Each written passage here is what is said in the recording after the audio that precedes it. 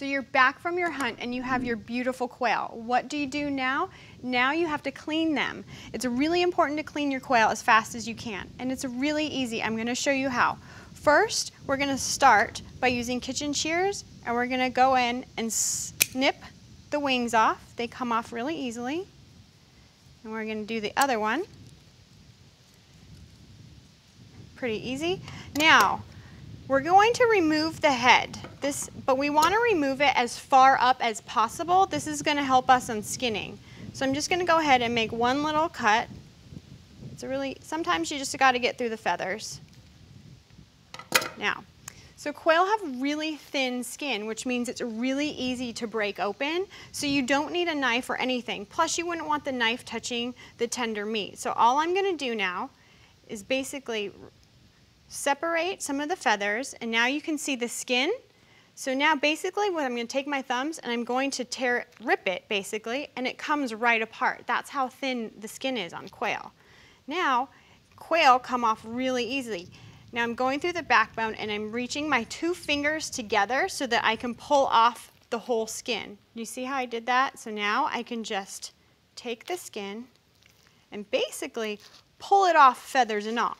You don't really want to pluck a quail because the skin is so thin that you're never going to be able to save the skin.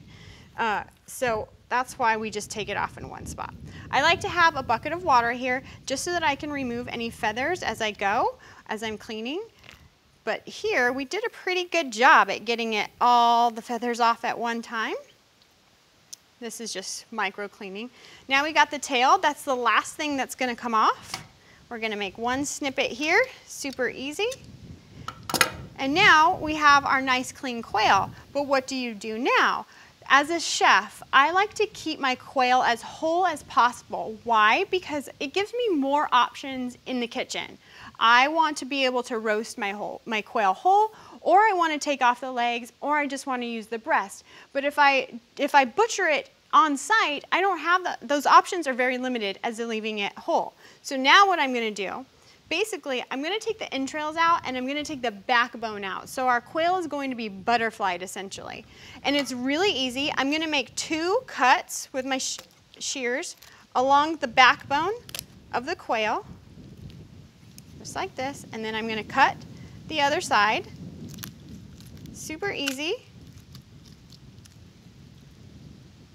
Make a few snippets from the entrails, and now I can easily remove the insides that not everybody likes to see.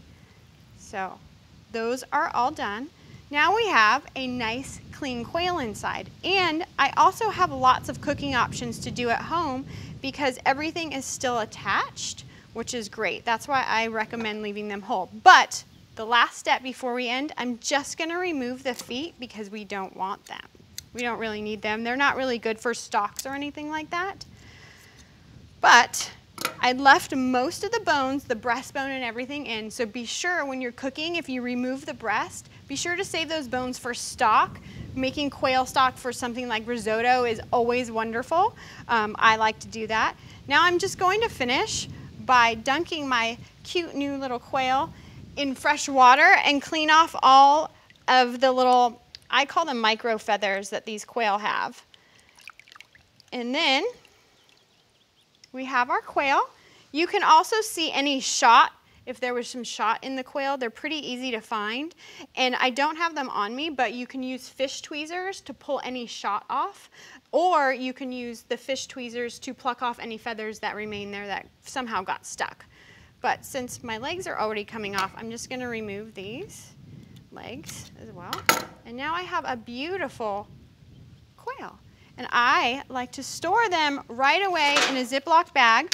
When I get home, I do like to vacuum seal my quail so that they don't have any oxygen or air getting to them. So I will do that once I get home so I can freeze them properly and they don't get freezer burn.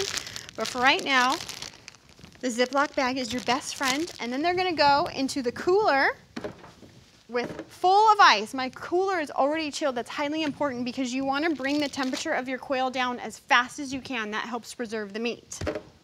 And that, my friends, is how you clean a quail.